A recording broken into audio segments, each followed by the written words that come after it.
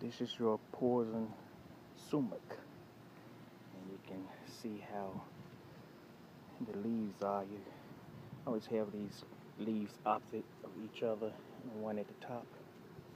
And you can see this one at the top that's always pointing, and it's going to have the little berries on it, similar to that of poison ivy.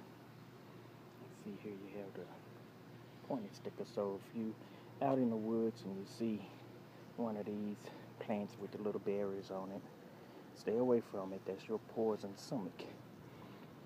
Over here,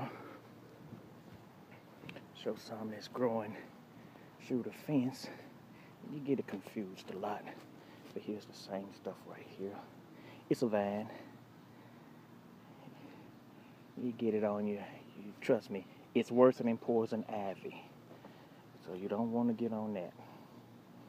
This right here is your Virginia creeper.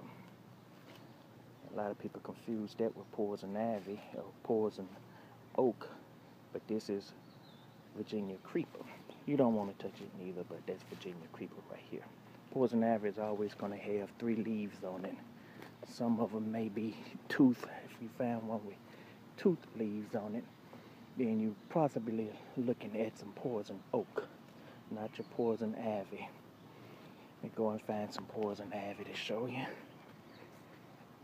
Man, we're gonna call this a day.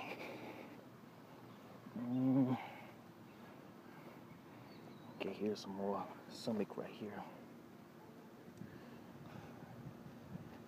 There's a lot of woods over here, so I'm always looking for snakes and spiders. Always getting a rash when I cut over here. Okay, over here in this area, this is where a lot of your poison ivy is at.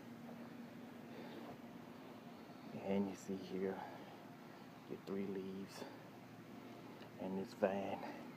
Those the same berries that I just showed you on the Poison Sumac. And this is your poison ivy right here.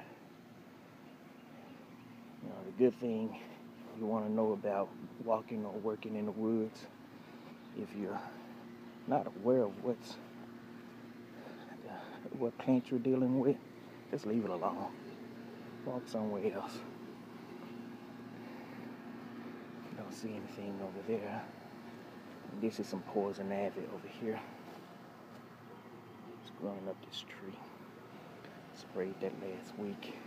All of this was poison ivy. I sprayed it to get rid of it because we're going to do some weeding today. And that's your Poison Sumac.